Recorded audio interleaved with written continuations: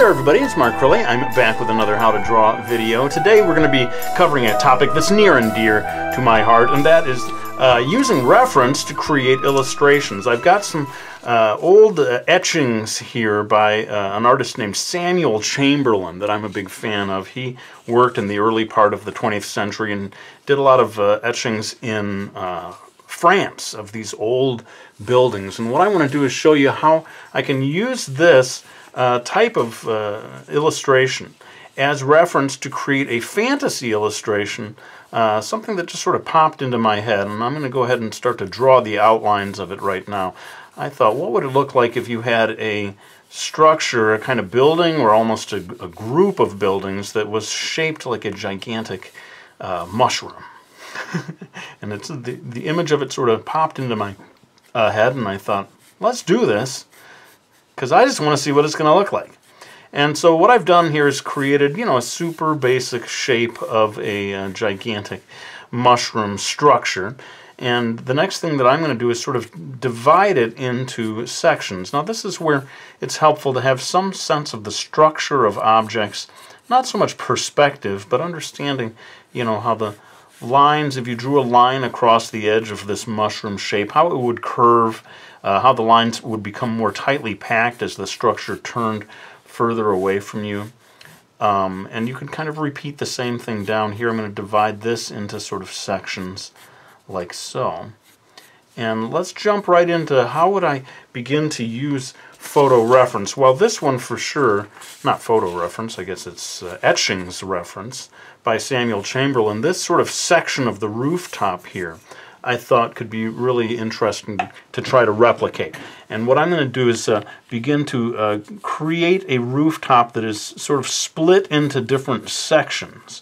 I think, to me, it'll be more interesting if it's not uniform. One of the things that I love about Samuel Chamberlain's etchings, and probably just based on real life, is the sort of wobbly look of stuff, all the imperfections of these rooftops. To me, that's way more interesting than perfectly straight lines.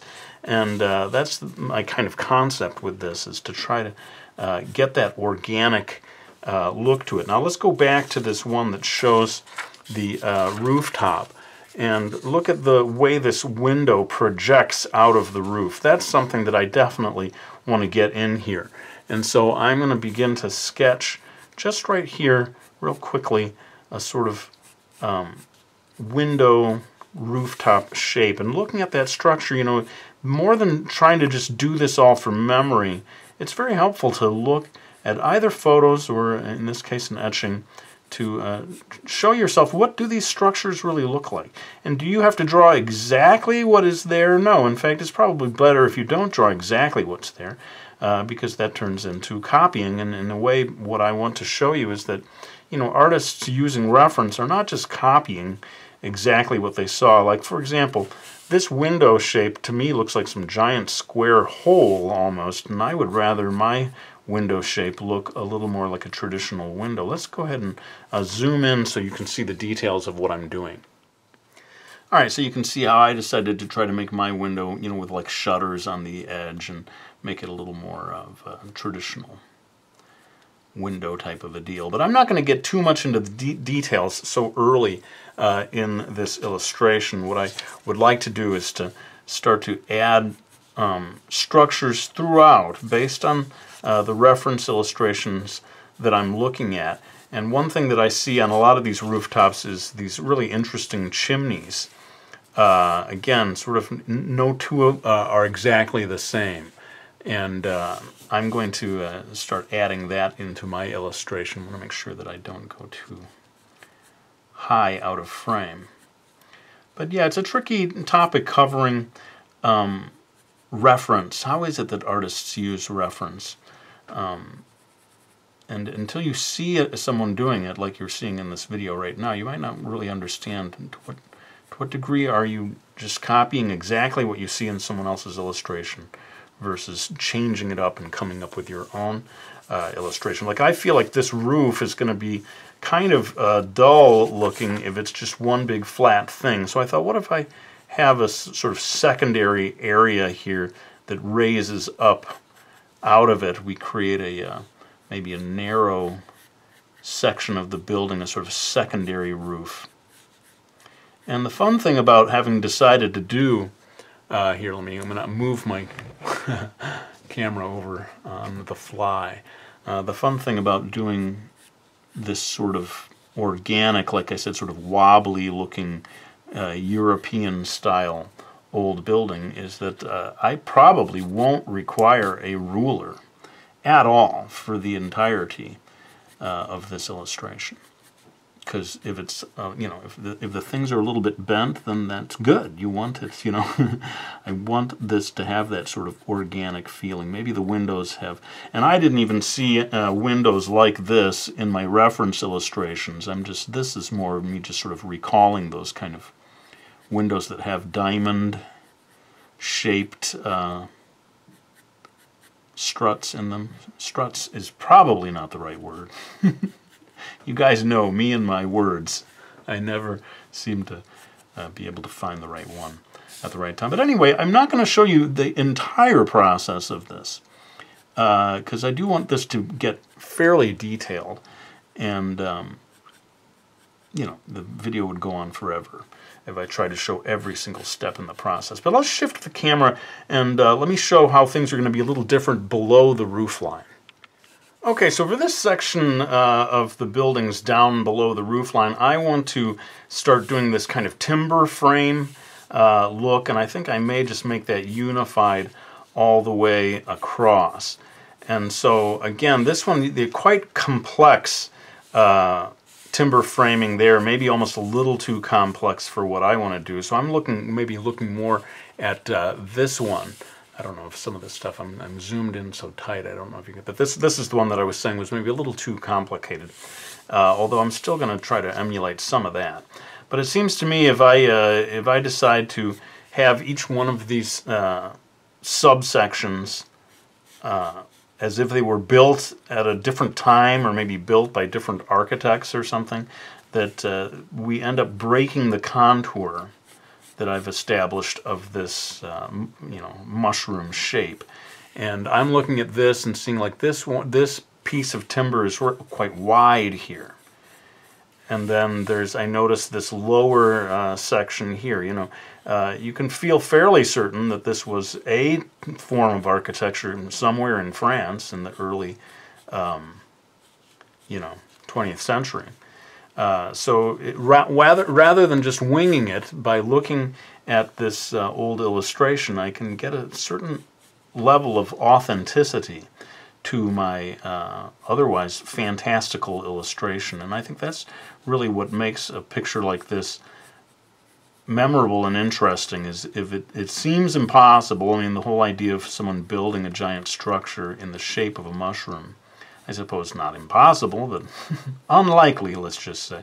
But by giving these sort of like authentic looking details, again, I'm sort of looking at the way he drew this window here and using that as inspiration for the way I draw my window. Although I might go ahead and put some divisions in here. Again, you're not necessarily making everything you do look exactly the same as what you see in your source illustration, but like down here, for example, this sort of way that it has different directions that the wood goes in, I think that's a sort of an interesting bit of detail that I can get in there. I love that that this one isn't exactly in the middle. You might expect it to be in the middle, but it's off to one side a little bit. All of this stuff is just sort of fun too. And the more illustrations like this you do, the more you start to learn about forms of architecture and so forth, and what the rules were of those forms of architecture, to the point where eventually you could maybe do these illustrations without even having the reference. But that's sort of giving you the basics of what I want. I want to make sure that when I get over here, though, that because we're reaching the edge of the building, that I sort of pack the lines in a little more closely and suggest maybe there's a window with an open shutter right here, and we could sort of see that over here at the edge. Of course, the rooftop you could have expand well beyond. You could use this sort of shape that I'd done for this window and get one of them over here near the edge of the building. Again, this sort of requires, I don't know if it's perspective so much, but just sort of an understanding of structure. What will this structure look like when it's seen from the side? Well, you're not going to see the windows so much, right? You're going to see more of the roof. And yeah, maybe that's enough. You know, you can imagine how I'm going to come in here, and maybe I will use this as an example, this more ornate form here, and say let's let this one have that type of architecture to it. As if, like I said, these two sections were somehow built at different times. And again, I don't know if that makes any sense architecturally, but I'm going to do it. So I'm going to go ahead and put in like a window. I noticed, interestingly, a lot of these shutters seem to, or windows, open inside, sort of like French doors. And I guess that makes sense. If you need to clean them and so forth, it's probably easier if they open inward. So that's what I'm going to do with this, and sort of darken in here. But I wanted to see if I could get a little more ornate. You see all these little side struts here? I could maybe get some of those over like so. But again, there always seems to be like a diagonal one at some point, and I don't know if it was necessary or if it was just sort of the fashion of the time, but it seems like you always see these diagonal support beams coming in there. All right, well, I think you are starting to get a sense of how I would use the reference to get authentic details into my illustrations.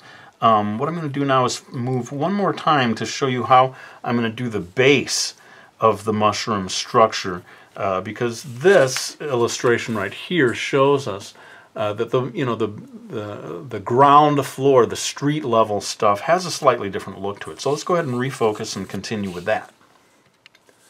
All right, so when we get down here to the base of the building, we do have to start doing things slightly differently, and because it is, you know, this whole structure is not so wide, I figure there can only be so many doorway entrances. I'm going to do one of them right here.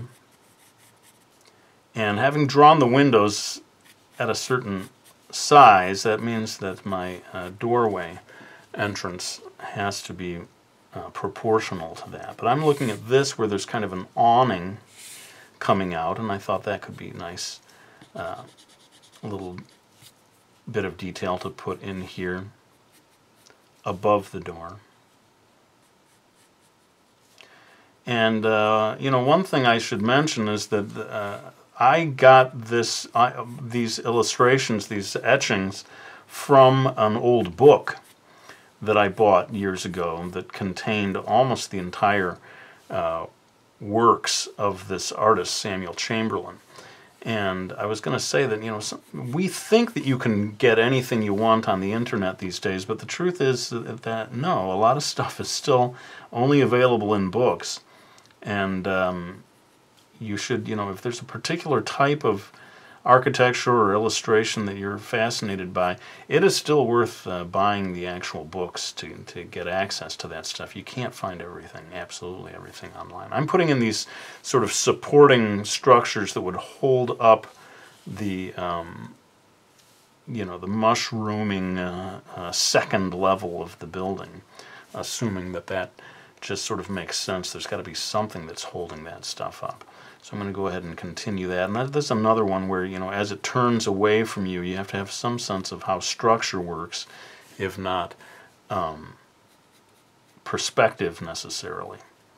And I'm kind of winging it, to be honest, not really caring too much about what these details are going to look like. But like in here, he darkened in the doorways so much that you can't even see anything. I feel like I don't want it to be quite that dark. So I'm going to go ahead and put a couple of doorknobs here. Maybe the windows would be at the top in my imaginary doorway world, and then just sort of decorative stuff down here. But yeah, you can see how every step of the way, I'm continually going back to these illustrations and looking at some of the authentic details so as to let that inform my illustration. Give it now. Over here, let's say there's an awning, if not for another doorway, for some sort of window, and we can't really see the window itself because it's kind of turned away. But getting a little extra details into that part of the illustration can also be helpful. Well, I think it's time for me to pull back, and you're going to see me in time-lapse kind of do all the rest of the line work of this illustration. I can't decide whether I want to ink it or just sort of scan it into my computer in pencil form. That might be what I do, and then print it out and just add a little bit of color to it in printed form. But anyway, let's go ahead and refocus so that you can see the entire image as I complete all of the line work.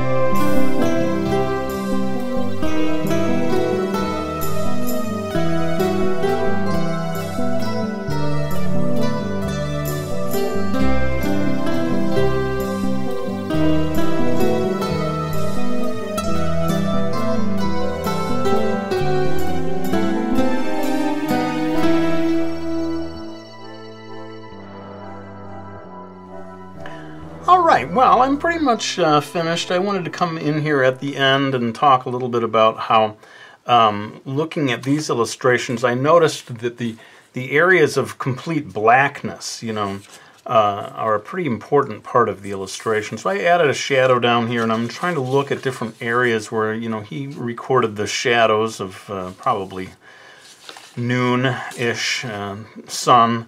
And I'm trying to replicate that as well as some of the architectural stuff that I borrowed from his illustrations or etchings.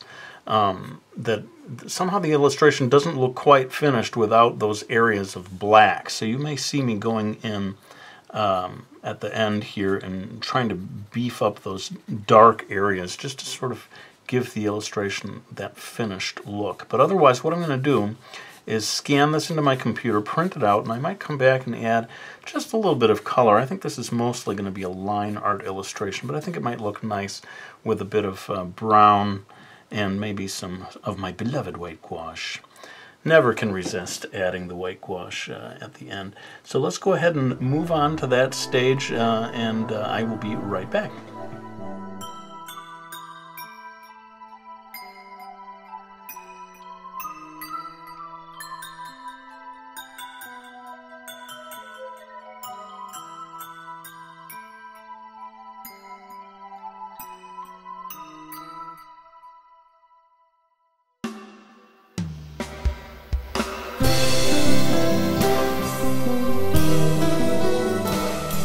Alright, well, I said I was going to keep it simple, but I couldn't resist bringing out a little bit of this pastel, kind of like colored chalk, just to add some roundness to it. It was looking a little flat to me. But I hope you enjoyed this video. I certainly enjoyed making it for you, and I would love to see if anyone gets inspired by this video to try to do a similar such thing. It doesn't have to be mushroom-shaped. You could make a building in a different shape, see what you come up with, and if you do, let me know.